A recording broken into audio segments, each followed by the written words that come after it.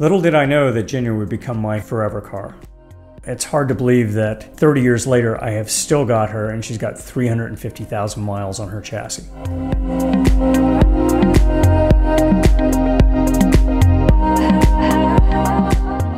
At one point, I finally decided that Ginya needed a name and was looking for something that would incorporate her silver color, sort of that old sports car heritage.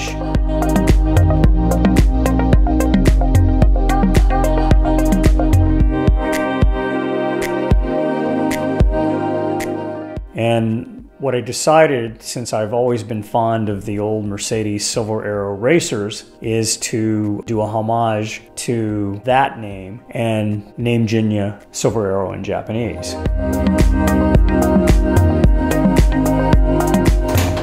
In 2015, I decided to retire Ginya from daily driving. She was 25 years old and it seemed like it was the right time. Recently, I've started showing her at non-Miata car shows, and she's actually won a couple of awards at Monterey Car Week now through Classic Motorsports.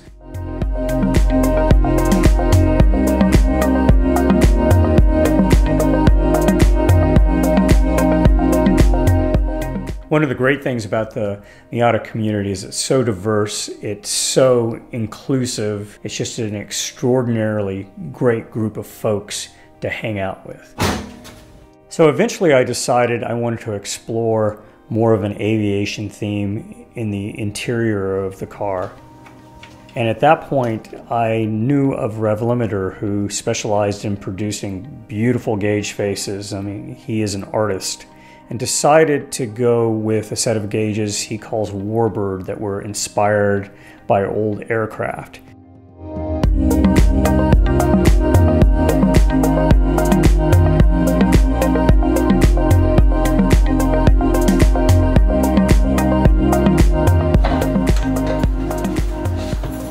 At this point, I don't think there's much left to do on Ginya. She's really the car I want.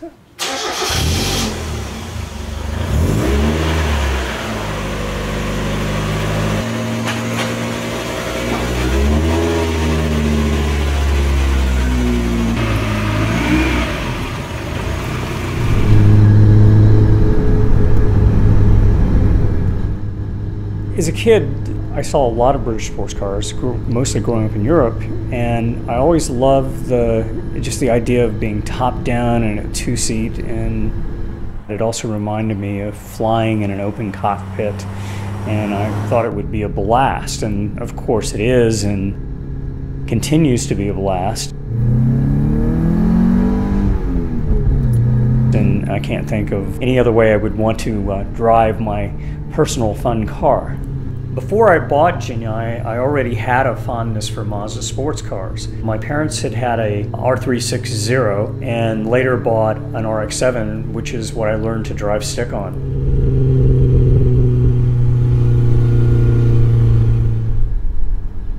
Of course, it brings back memories of flying in the Navy, because I did buy it when I was flying in the Navy. Especially since it's an open cockpit car, it's almost like flying now when I'm driving her on the coast or back roads. There's a sense of freedom that I don't think you can get any other way except for flying a small aircraft.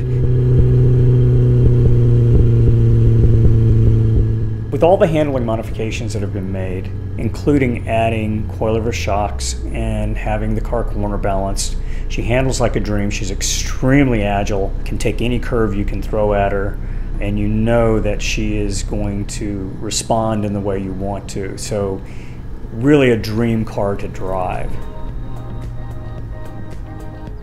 I've owned Ginya for 30 years now. As long as I can drive, I plan to keep her, so I hope that I get to drive her another 30 years and enjoy the freedom that she gives me.